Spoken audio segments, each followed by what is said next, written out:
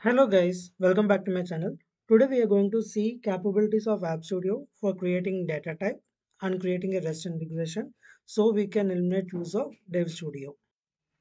There are very smart people, those who are not subscribing and watching my content. Please do subscribe this channel. Let's get started into the topic.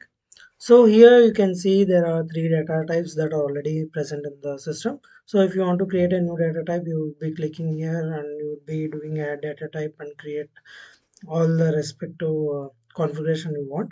So as pega is suggesting to use app studio and utilize the capabilities of that, let's see how we can create data type from app studio. This is data type. You click on it. Here you can see there are already existing three data objects. So you want to create one, you can see on the right hand side new. Here you have to give some name to this data object. Already we have customer information, account information, so address information. Now we want to create something new. Let's say like health information. So if you want to create this under any layer, or you want to use any like account information or address information or customer information, you can give this. Or if you want to use SS for implementation of data class, you can give this. Now I'm giving this. And different source data, now I want to create it, that's why I'm giving as now. Okay, next. Here what is the system, like whether it's new system, if you want to create, you can give create new, and you can give some records over here. I'm giving like get health info, and you can change this icon as well if you want to change. And this is connection, it was asking like endpoint URL or open API, these things. So before jumping to that, I am just using pega. Okay, and I'm clicking submit.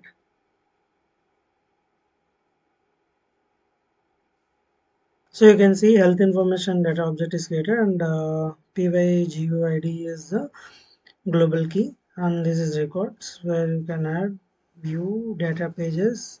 So as we know that every data type would be having three data pages, like page, list, and savable data page, three data pages. This is settings icon. So if you want to give some description over this, and this is general basic configuration, and this is default data sources.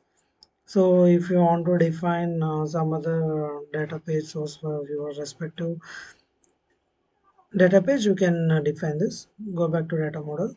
Now I want to add a field. For example, I want to add a field like age. Submit and add another. Age was added successfully.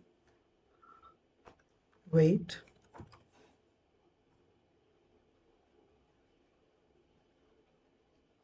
Height. So I have given these three. You can see like these three properties are created here. Go to records. You can see you can add a record as well from here, like 25, 55, and 165 centimeters. So that's our representation.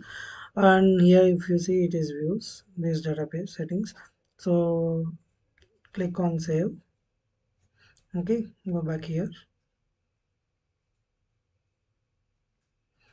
If you see, you can see this health information record also. Now I want to open this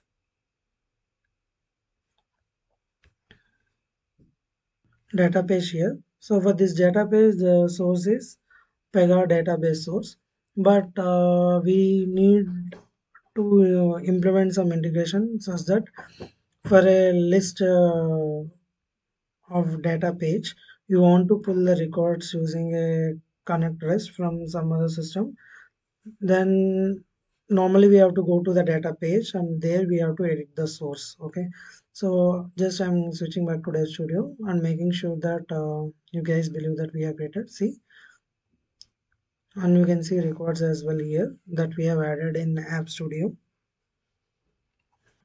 Very nice. usage, if you go, this is list.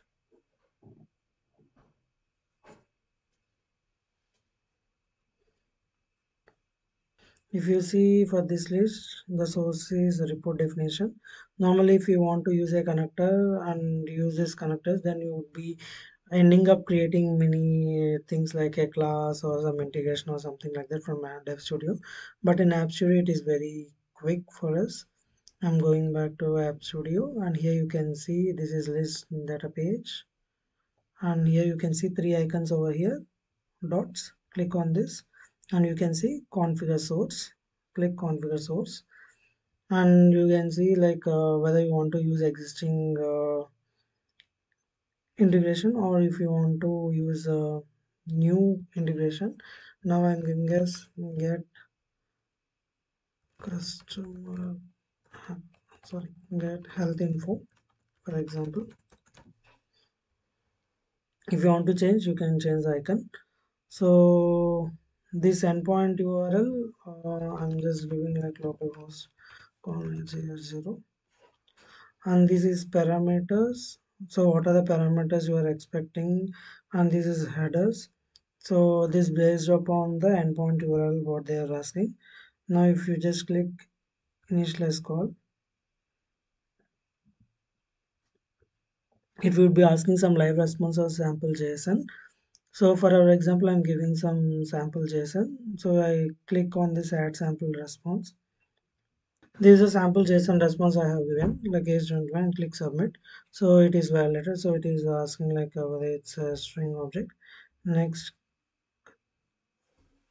and you can see these environmental settings like these settings. It was there. So if you want to use the existing one, you can use the existing one, whatever you want.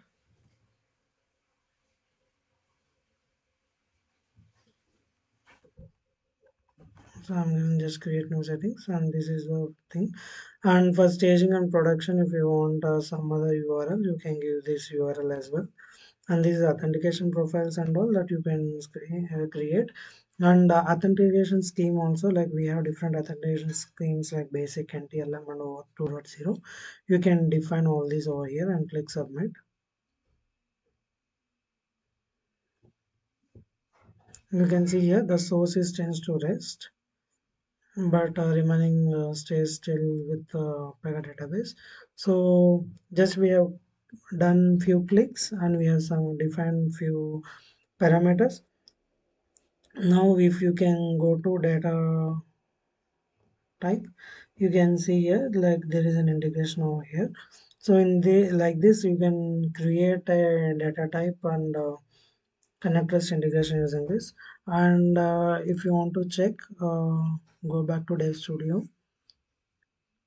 Okay, and again I'm going to this health information and you can see this you can see that there is a rest integration type and this particular class we did not create this class, it automatically created from here like org theme cosmos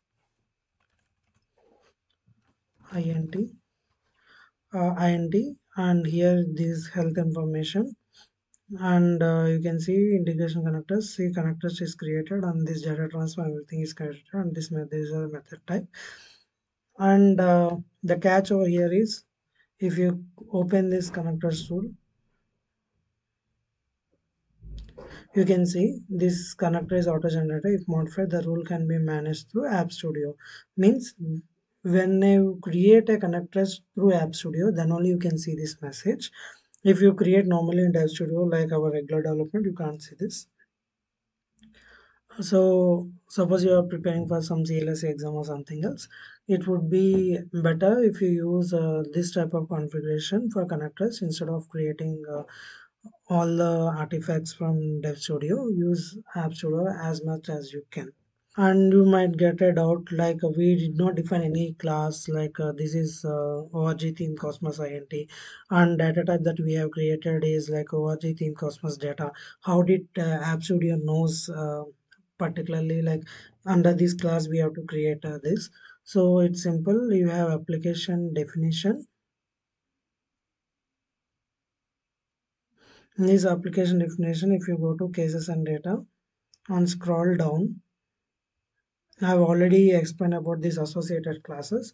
So here we have defined integration class and data class and UI class.